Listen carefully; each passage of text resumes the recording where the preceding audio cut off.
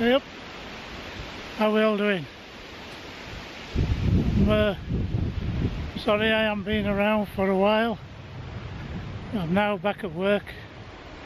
I'm not on furlough anymore. So what I thought I'd do is show you around my work patch. I've been here now for over 20 years, so I thought I'd give you a little tour and show you what's what before it all goes under housing apparently. So I'll shove a couple of images up now from what I've seen whilst I've been back these last couple of weeks. So let's go and have a look.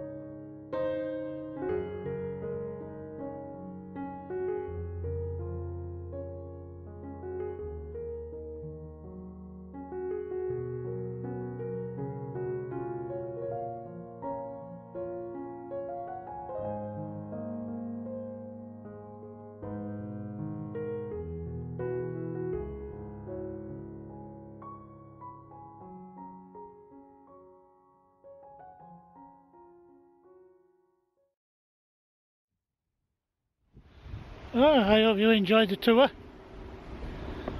That's my play area on a dinner time, and has been for the last 20 years.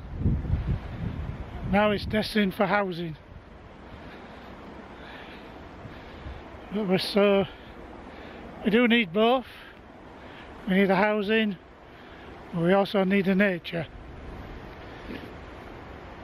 I've had some good highlights here over the last 20 years. We have breeding white-throat, garden warbler, blackcaps, chiffchaffs, willow warblers here, regular buzzards, nuthatchers.